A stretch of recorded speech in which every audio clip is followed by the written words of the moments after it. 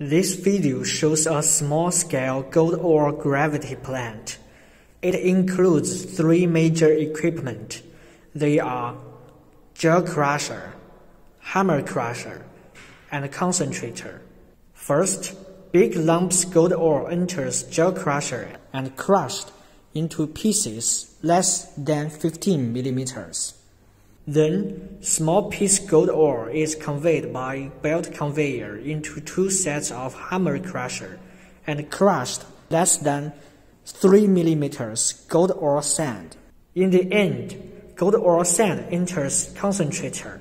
In the concentrator, gold particles get separated by centrifugal force, and we get gold particles. You can see in the picture that gold particles are collected on the inner wall of the concentrator.